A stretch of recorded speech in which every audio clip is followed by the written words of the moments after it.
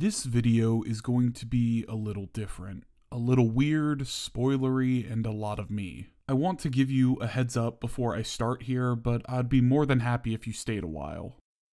So I'd like to think that I'm pretty well versed when it comes to anime and manga. Some of my favorite stories of all time call these mediums their home, but there was always this looming presence over my head that bothered me for some time. That being, I never got into One Piece. I knew what it was, but I couldn't tell you anything of substance about anything in the story. For those who don't know what it is, One Piece is a long-running manga series that dates back to 1997. It got its start in Weekly Shonen Jump, a very famous magazine publication, and later was adapted into an anime in 1999, produced by Toei Animation. The creator of the series, Ichiro Oda, started officially writing One Piece when he was in his early 20s. However, he started planning and having the ideas for it when he was still in school in his teens. And these weren't just some general concepts. Oda apparently had a lot of the story structure of One Piece planned out already in school. This makes it even more impressive that One Piece has continuously been running with very minor breaks since its inception. That is truly dedication to your vision. And with such love, the series has quite the fandom, to say the least. One Piece is the best-selling manga of all time and has garnered a following that some may deem cultish. Oda, who is now 49 by the time I'm writing this, has a net worth of around $200 million and has outsold both Dr. Seuss and J.K. Rowling.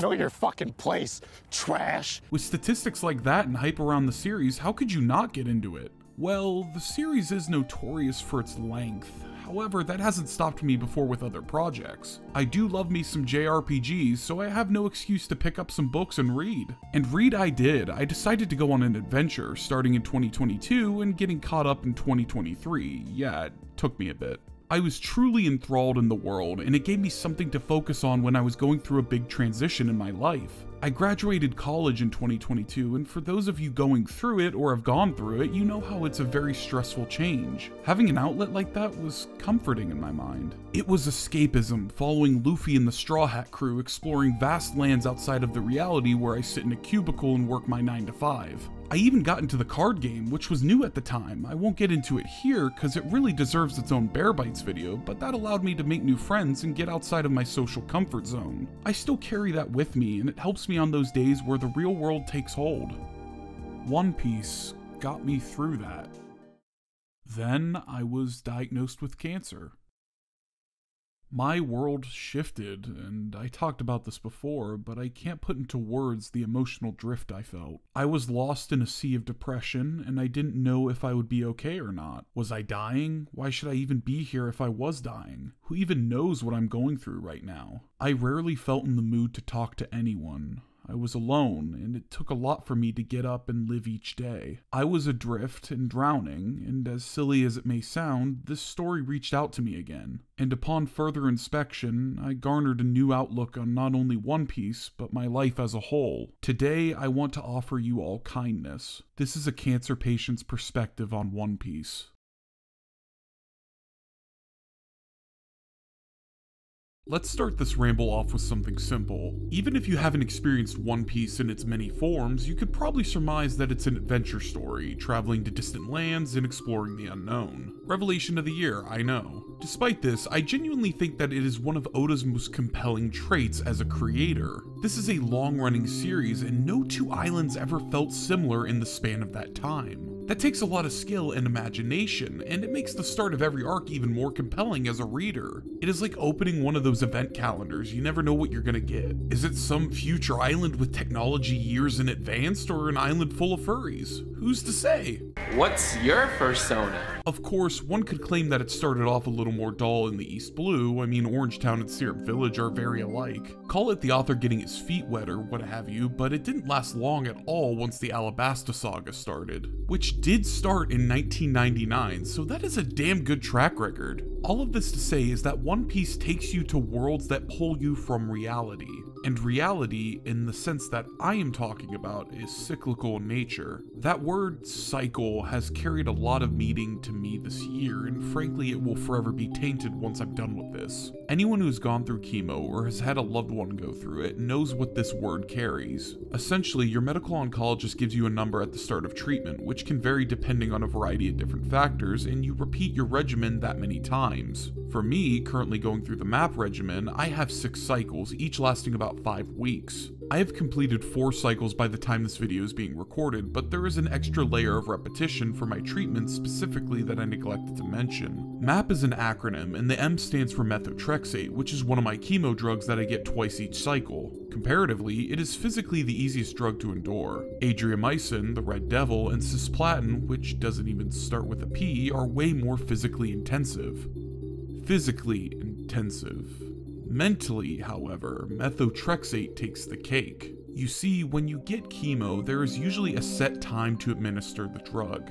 48-hour drip, then you can go home. 30-minute push, then you can go home. Not methotrexate though. After your 4-hour drip, you stay in the hospital for as long as it takes to clear your system within a certain margin. Let me repeat, as long as it takes. So this is what my week would look like. I would go in on a Tuesday, meet with my team, wait for a damn hospital room, which would take forever and is a topic for another time. After that, I would get my pre-meds and start the drip. Once the drip is done, it is waiting time. IVs of antidote and fluids would be pumped in me, and I would get a blood test every 24 hours to see if my number was low enough. If I failed, then that is another day I would have to be in the hospital waiting for another blood test. Eventually, I would pass, most likely on a Saturday, but then it would hit me that I would have to do this all over again Tuesday. And this is if it went well. I had an unfortunate experience where I was in the hospital for 2 weeks straight because the drug wouldn't clear and I had to go back-to-back weeks. So I celebrated my birthday in the hospital this year. But what I'm trying to say is that my regimen, my experience, was multiple cycles within a greater cycle. A layered cake of Groundhog's Days. It does something to you mentally when the window view of your hospital room might as well be a static painting. You just want to escape and go on an adventure. You get ready every day and look at yourself in the mirror and beg to whatever will is out there, let me see the world. Of course, I can't change the now, but once I'm done with treatment, I will do just that. However, in those moments in the hospital, I pick up One Piece for that escapism. Hearing stories of people going off to see the world, it helps me feel like I'm going on an adventure with them. It's fictitious, sure, but I think fiction, in its purest form, can act as an antidote for the real world. Not as a substitute, but as a comfort for the mind.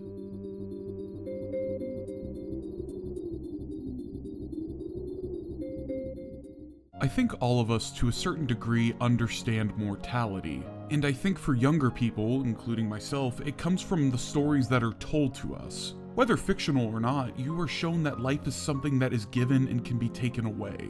Person enters, person does some stuff, then person leaves. Simple. I'm dead. One Piece is no exception to this, of course. Although there are some instances where a character should have stayed dead, mortality is ever present in Oda's world. For crying out loud, the catalyst of the whole story is the execution of the Pirate King. But when I say ever present, don't confuse that with everywhere. Oda's world is famous for not portraying death everywhere. Which leads me to say that what I love about death in One Piece is that it isn't flimsy or filled for filler's sake, but rather calculated with purpose. In a lot of stories, especially in anime, there is a sense that more death is more exciting and that it carries edge and action. And while I agree that it activates my neurons too, after a while I just get bored. Think of how many heroes have died in superhero comics only to come back in a few issues. Oh, don't act so shocked, you phonies! You know how this works. In a few months, a magic amulet will bring him back, or we'll find some alternate dimension Green Arrow that's exactly like the one we had before. Hell, I love Dragon Ball, but after a certain point in the story, death is basically just a timeout area. But for One Piece, not only was death permanent, but the impact of said death had consequences. And when I say consequences, most people probably assume I mean the giant world-sweeping ones. Your Aces and your Whitebeards, just to name a few. And to clarify, yeah, those are some massive consequences in Legacy, but the one that really got me as a reader, something that I still think about to this day, is of a relatively minor character. In fact, his legacy and consequences on the story are pretty minor as well. Most readers after a while probably forget the guy's name, but I can't help but think of Dr. Hiroluke. For those who don't know of him or don't remember him, Dr. Hiroluke was Chopper's father figure and original mentor. He's a major quack, to put it lightly, but his heart is in the right place. After all, that's what matters most when you're trying to treat someone with an illness, right? Well, that aside, he found new meaning in his life after being magically cured of an incurable disease after looking at some cherry blossoms, and made it his life's mission to cure every illness. To varying success. He resided in the Drum Kingdom, where he met a beaten Chopper and brought the reindeer in as his own. Good times ahead, except here Luke's disease came back, and Chopper tried to cure him. He poisoned him instead with a mushroom soup, but this is all besides the point. Before Dr. Hero Luke dies, in what essentially culminated in self-destruction, he gave this mini monologue that I can't get out of my head. Hey, when do you think a person dies? When a bullet from a pistol pierces his heart? No. When he's attacked by an incurable disease? No. When he eats a soup of deadly poisonous mushrooms? No! A man dies when people forget him. Even if I should disappear right now, my dream will come true. And when it does, the citizen's sickness of the heart will be cured as well. Mortality, let alone legacy, are things that I didn't think I needed to reconcile with at the age of 24. I mean, this is something you have a midlife crisis for, right? But in a position of the least amount of control, here I am. Like I said in the intro, I spent a lot of the later half of 2023 and into 2024 severely beaten down. I couldn't find enjoyment in other people, I couldn't find enjoyment with myself, and it all stemmed from the unknown. I was staring down the barrel of a gun and I didn't even know if the thing was loaded or not. I didn't know, and frankly I still do not 100% know, if this cancer would kill me. You get a lot of statistics thrown at you when you're a cancer patient, but like my oncologists say, you are not a statistic. Life each day isn't something guaranteed, so why treat this any different? Every world has its end. I know that's kinda sad, but that's why we gotta live life to the fullest in the time we have. At least, that's what I figure. I'm not gonna lie to you and say that it was easy to process. It took a lot of therapy and internal reflection. And what I came out with is all too similar to what Dr. Hero Luke represents for me. At this moment, Bear Bites is my legacy. Each day I have the opportunity to add on to that list and hopefully touch the lives of more and more people. Each day is a day that lets me live a bit longer after I'm gone, whether through my work or just me living. Each day is an opportunity to put more good into this world and let the cherry blossoms bloom. When all is said and done, I can claim that I've lived a marvelous life, and One Piece helped put me in the right headspace.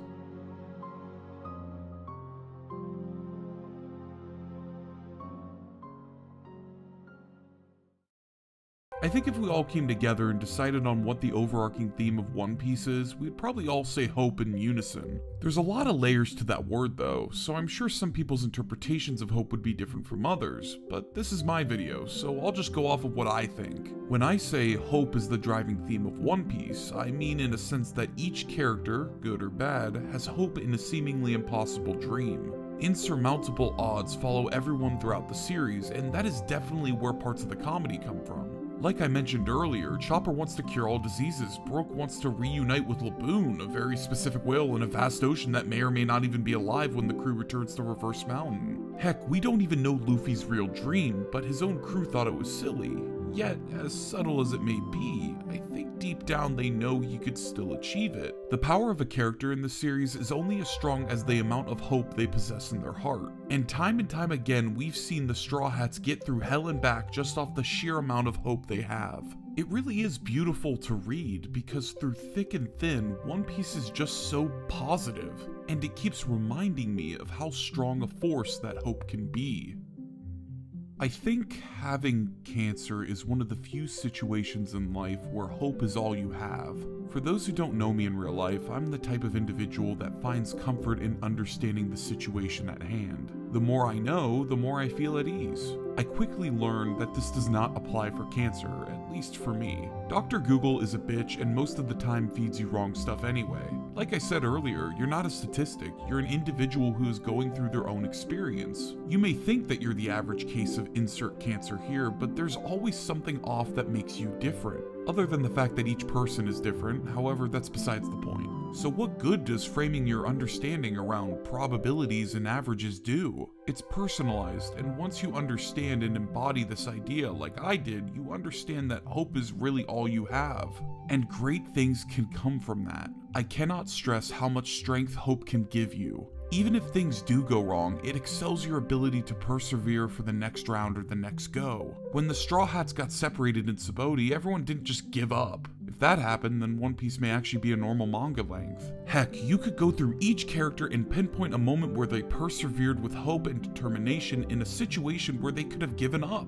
Like, imagine if Zoro just stopped after getting bodied by Mihawk. Zoro had no right in challenging him at that moment in the story, and not only did he, but he would go on and continue his dream. On top of that, he promised to never lose again. I mean, geez, if Zoro wasn't so racist, I would have to respect the guy. Joking aside, reading One Piece while going through all of this helped me recontextualize my cancer. Cause even if this is an unstoppable force, which it isn't, what good does not having hope do? I'd rather be hopeful and fail than succumb to despair and also fail. At the end of the day, the pursuit is what life is, not some point A to point B map. So by that logic, if you're not hopeful, then are you even living? I'm self-aware enough that taking something as serious as cancer and using it to discuss something as goofy as One Piece can maybe rub people off the wrong way. That's why I want to emphasize again that this is just me ranting about my own experiences to you, the viewer. I find comfort in this story and continue to find that comfort during this period in my life. It helps me and reminds me of the points that I just spent the whole video talking about. It really is easy to forget sometimes. It's easy to preach, but it does no good if I'm not putting any of this into practice, right? I want to leave you guys on one more thing. By the time this video comes out, I will be out of surgery and going into the second half of treatment. It's felt like an eternity since I've made that Fortnite video where I first came out with all of this news. I felt it would be appropriate to make this video as a midpoint in the journey and maybe even show some growth since then. So this is what I want to present to you publicly. For years, I have dealt with on and off bouts of depression that have shook me to my core. There have been moments that have taken a lot out of me and have put me into horrible places that I never want to go back to. My current situation has given me a new lease on life. Fuck cancer, don't get me wrong, but this entire year with all of its bullshit and hardship has given me something I never thought I would have. So for all of y'all watching, friends, family, strangers, whatever, let me say this. I want to live.